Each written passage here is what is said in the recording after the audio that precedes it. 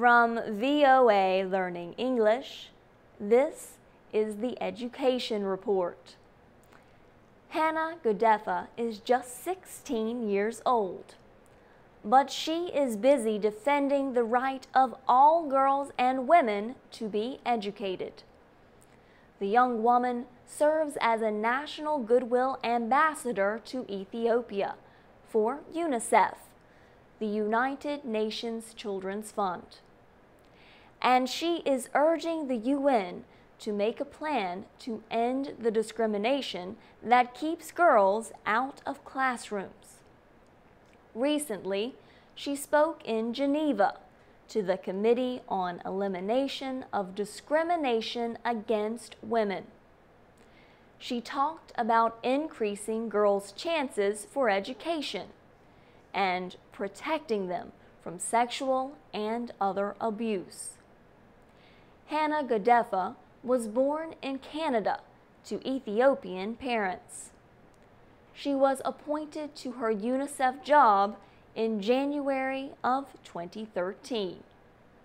Since then, she has visited Ethiopia and other countries in Africa. She describes the purpose of her work as speaking out for the millions of girls who are not attending school. Ms. Gudefa notes that some girls do not have a school available to attend. Others have family responsibilities that may keep them from school.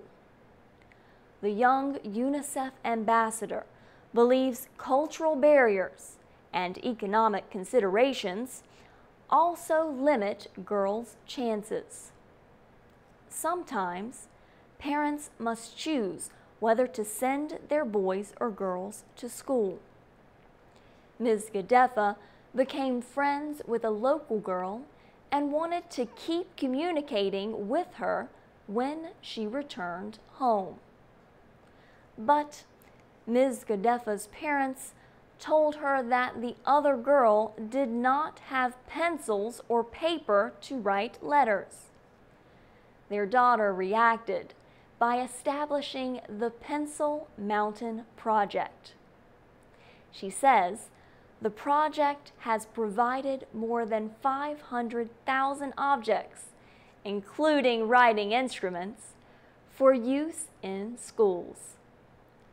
For VOA Learning English, I'm Carla Babb.